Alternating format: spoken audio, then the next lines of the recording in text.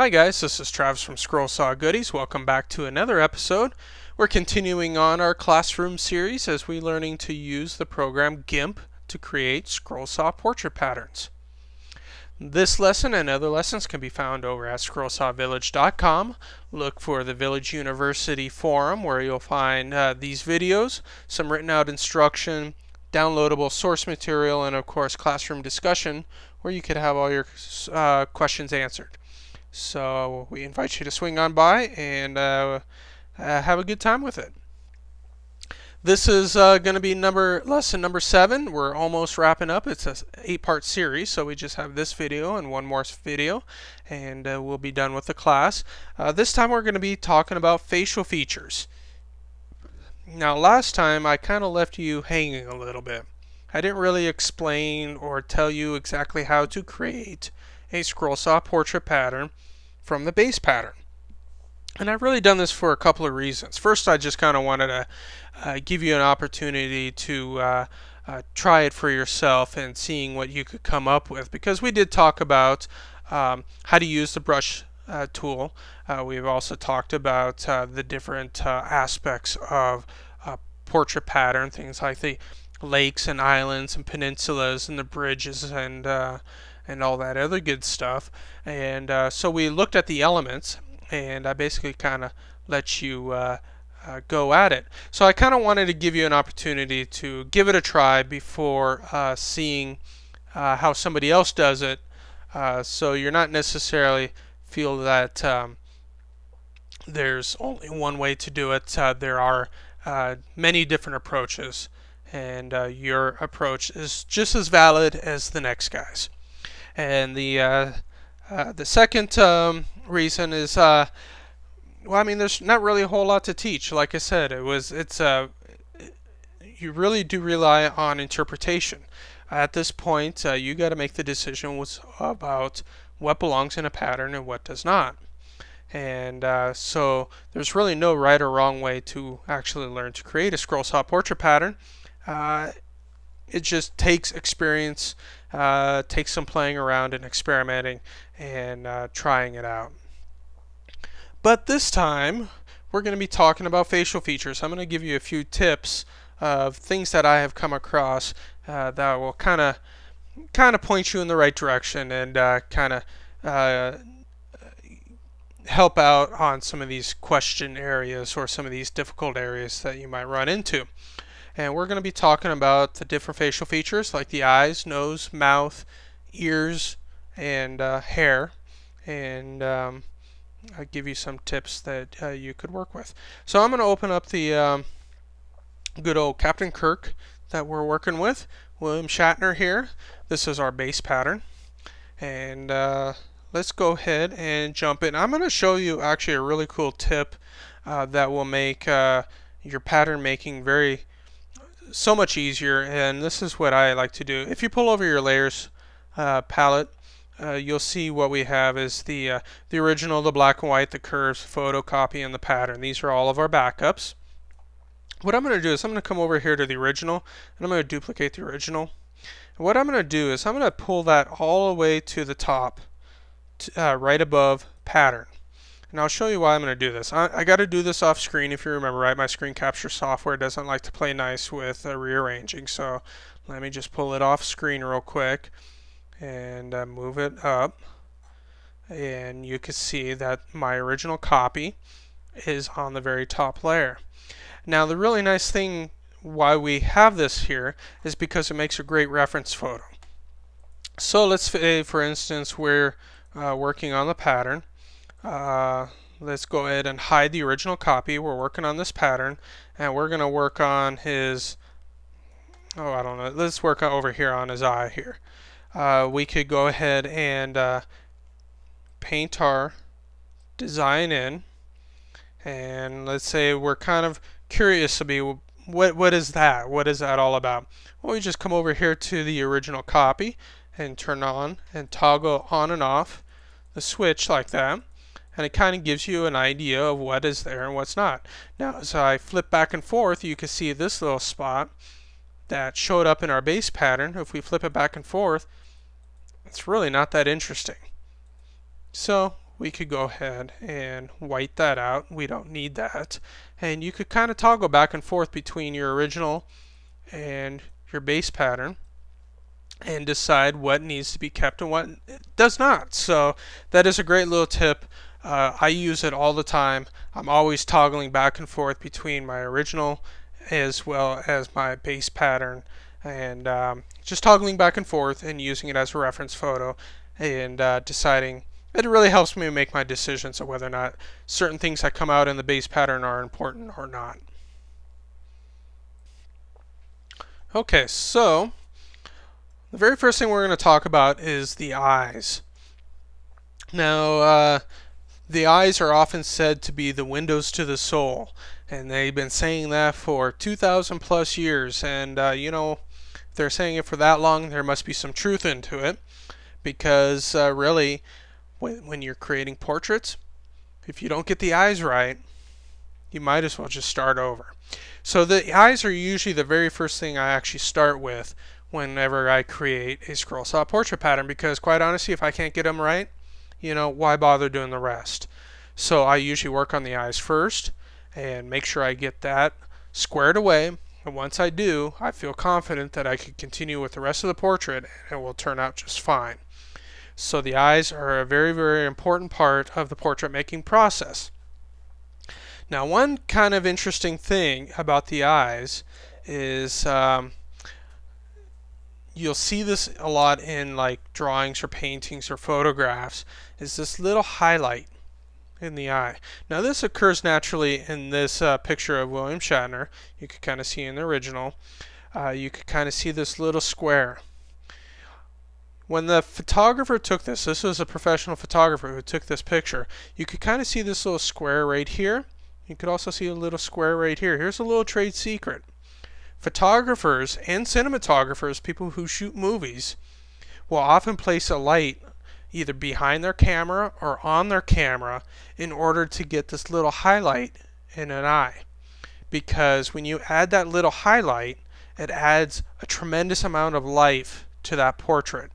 So that little subtle little dot in that eye makes that big of a difference that people will go through great pains to put it in.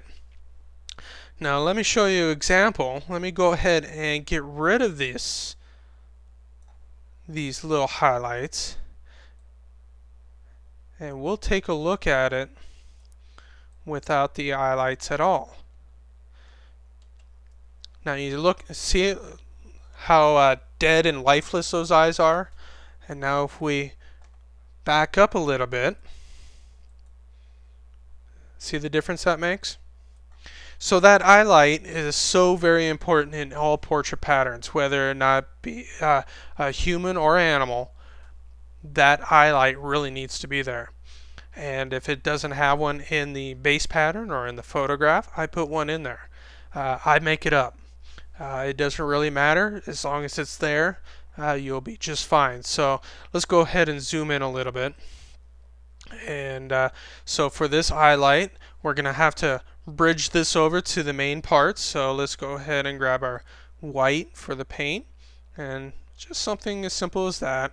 Maybe I might square off the highlight a little bit, and that might be a little bit too much, so I'll just kind of pop it in like that, and that's usually all I need. Over here I might go ahead and make it a little bit bigger. Something like that is what I'll end up creating. And then these other little highlights, this area here, I might just go ahead and bring that down and around, because if we look at the original, right here is the white of his eyes. So I'm just going to go ahead and white all of that out. But we'll go ahead and darken in this area, because in the original that's actually part of his eye. See how I switch back and forth between there? And then this part down here I don't think we'll be needing at all. So, and we'll just go ahead and clean up this image a little bit more, but you can kind of see how the portrait's kind of starting to come together there. Now another couple of things that I want to point out about the eye. The upper eyelid tends to be a lot more shadow, mostly because, you know, it's right below the eyebrow, so there's going to be a natural shadow there anyway. And also our eyelid, the majority of the skin is on the top part, so you're going to have a lot more wrinkles. Now you can kind of see in this picture here, you don't really see a whole lot of lower eyelid. You can kind of see it in the original, but it doesn't really show up in the main pattern. Now, I usually don't add too much detail on the lower lid. If it's there and it's very prominent, yeah, I'll go ahead and put it in there. But if it's not really standing out, typically you probably won't need it. So the upper eyelid is usually where all the detail is, so that's usually the areas that I darken most. The little corner of the eye, like right in through here, it kind of hit or miss. It just really kind of depends on the portrait. If we look at the original, you know, the corner of his eye is pretty dark. Same thing here, so I'd probably include that. And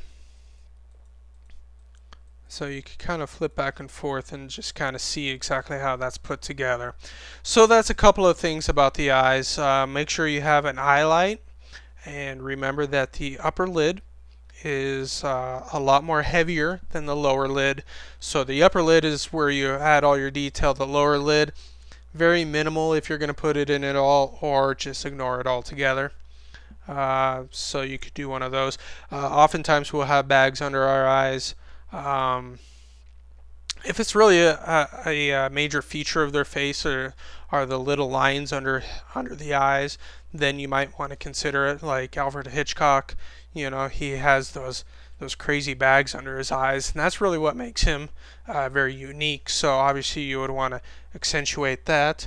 But you know, Marilyn Monroe, you know, you're not going to see that, so don't even put it in there, because it's just extra detail that clutters up the image, and people don't expect it. So let's go ahead and let's talk about the nose a little bit. The nose can be a little bit tricky, because really the nose kind of blends into the face pretty well, and there really isn't any sharp lines, and sometimes the nose shows up, sometimes it does not. Now on men, they tend to be a little bit more prominent, just because they're a little bit more I don't know if they're a little bit more chiseled or not. I'm not sure if that's really the right word, but they do cast a lot more shadow, and obviously on this one it casts an awful lot of shadow on the left side, or on his right cheek, to show the shape of his nose.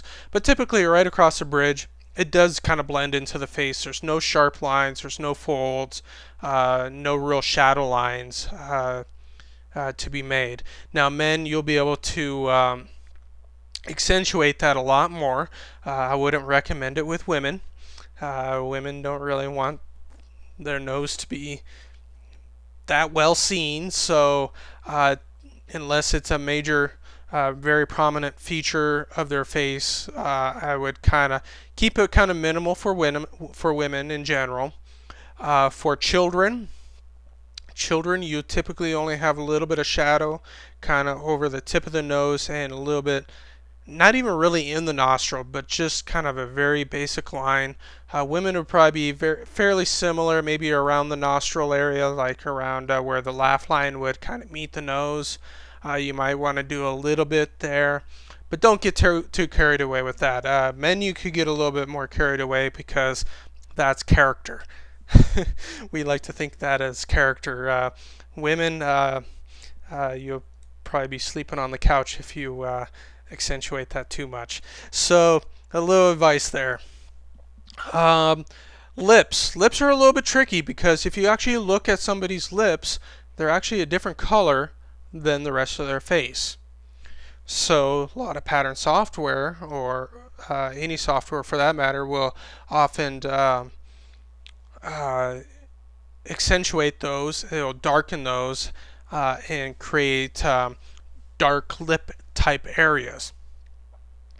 Now while this is true in real life, if you fill in the lips with a dark color, it looks like lipstick. So really just try to kind of hint at the lips, as we can see here on William Shatner. Right up here is kind of the center part of the lip here. You can kind of see that a little bit. If we go to the original, that's more shadow more than anything. So we'll go ahead and keep that shadow in here. But let's say for this area here, let's go ahead and bring this into black. The way I would do it, I was just kind of almost bring it in exactly like the way it is. Just kind of hint toward the shape of the mouth, but not actually color in the lips per se. And so I'd do something, oh, I don't know, similar to this. Let me go ahead and do this real quick so you can kind of see, and then you can kind of zoom out. It looks a little weird, so I'd probably play around with it a little bit and see if I can't get it. But you can see his bottom lip right down here. If we colored that in, it will just make it look like he's wearing lipstick, and we don't want that. Now what we can do is kind of play around with the shadow below the lip, which ends up kind of hinting to the shape of the overall lip. Which will work really well. So you could kind of play with that a little bit. So don't color in the lips if at all possible. Even when they're wearing lipstick, yeah, most of it will be colored in. But the thing with lipstick is that when it's applied, it's very shiny and it's going to reflect light. So let's say William Shatner was wearing lipstick. So if we had his lips like this, and if we filled that in, it would look a little flat. Remember, lipstick has a highlight, so we would probably just add a little highlight somewhere in the center here, just so we could see. I'm just gonna zoom that out a little bit. Boy, that just looks ridiculous. But when you're working with lipstick, there will be a highlight on the lips, so make sure you get that highlight in there, and that will help give the lips a little bit more dimension and convey the fact that they really are wearing lipstick. So just to recap, lips, don't fill them in all the way. Just try to use minimal detail to kind of hint toward the general shape of the lips without actually coloring them in. If they are wearing lipstick, you can color them in to a certain extent, but make sure you leave room for the highlights so that it really looks like they really are wearing lipstick. Let's talk about laugh lines real quick. Laugh lines, men, you could obviously really go and use it a lot. Women, I wouldn't go too crazy with it. Maybe just right off of the tip of the or off the side of the nostril, or maybe the corner of the mouth, unless their face is really wrinkled and that's really a part of their character of their face. I wouldn't get too carried away with it, because it kind of pulls away from the glamour of women portraits. So just kind of be careful with laugh lines. You'll find that men, you could get away with a lot more than you can with women. I think it's mostly cultural, but I find doing portraits of men tends to be a little bit easier than doing portraits of women. That's just my experience. Let's talk about the ears. The ears are kind of interesting because, well, they are the most interesting. They have all kinds of folds and sharp corners and shadow lines, and there's so many cool things happening in an ear. But then again, it's just an ear. You know, it's, who cares? Nobody wants to look at an ear. So you'll probably kind of get caught up in adding detail to the ear, and when people look at it, all they can see is detail in an ear, and you know, it's an ear. You know, don't get too carried away with it. So usually what I do for an ear, you know, I'll kind of hint at a general shape, especially if I need bridges. You know, you could kind of hint at a general outline. This little fold over here, I usually put a little bit in there, and I usually put a little bit of an area. Typically you'll have like a section like this in the portrait that I would just kind of throw in just to kind of give it some basic dimension. But really outside of that, I really wouldn't do too much, you know. Remember the jawline kind of overlaps the ear a little bit, so you could bring the jawline up into it a little bit to maybe just add a little bit to this side here, and kind of help indicate the general shape of the ear. And as you can see, the hairline kind of comes down here. You could also kind of play with the shape there as well, just to kind of hint at the general shape. So you'll run into the risk of creating too much detail in the ear. Just put in the basic information and get the heck out of there, because you want people to be focusing in on the portrait's face and not their ear. Last part, we're going to talk about hair. Hair actually is the most fun to do because you could pretty much do anything that you want. This is really where all the interesting shapes come from. And so really just kind of go wild. You could kind of see in this area we have all kinds of like little squiggles that we could kind of work with. So just kind of go in there and just start having fun. This is really the area that you could really play and just really just get carried away. So I recommend leaving the hair for last, mostly because it's the most fun, and you could really just get really creative with it. So there's really not a whole lot to talk about with hair.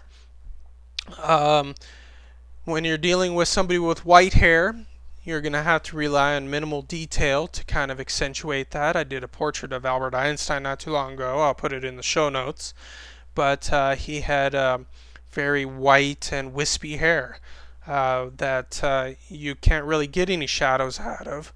So instead, what I ended up choosing to do is add some basic line drawings of the contour of his hair, as opposed to actually trying to draw in shadows of the hair instead.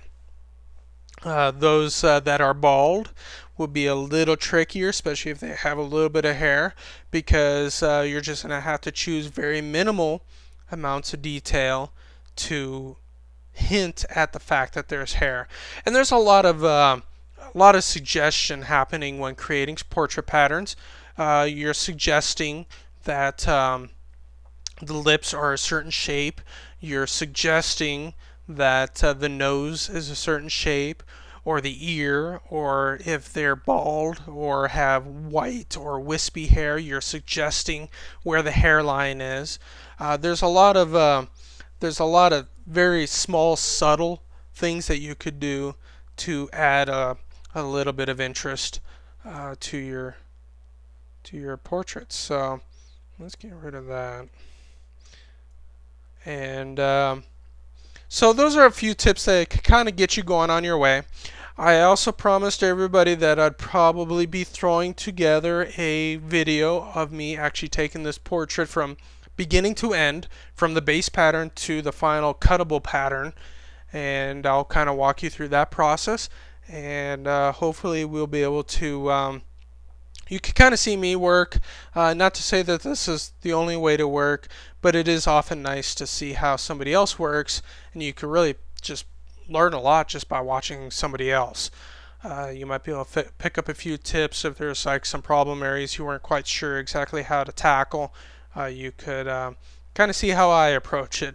Hopefully we'll be able to pound through that relatively quick, but I will be publishing those out probably over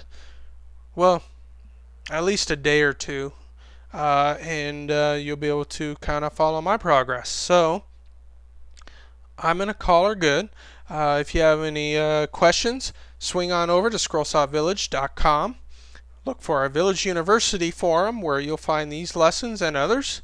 And hope you join us and have fun with your pattern making. And if you have any questions, just let me know. I'm there to help. Until next time, happy scrolling.